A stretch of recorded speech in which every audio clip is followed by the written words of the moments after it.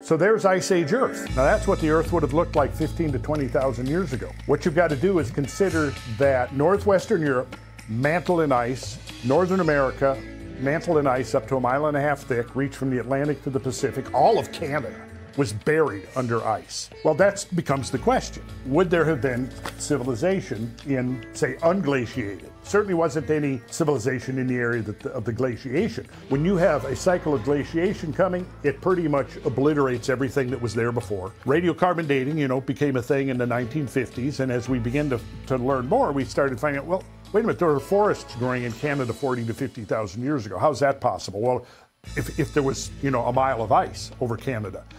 What happened is the span of time between these events just kept contracting and contracting. Then, in the 1980s, 1990s, we began to extract high-resolution ice cores from Greenland, from Antarctica, from mountain glaciers.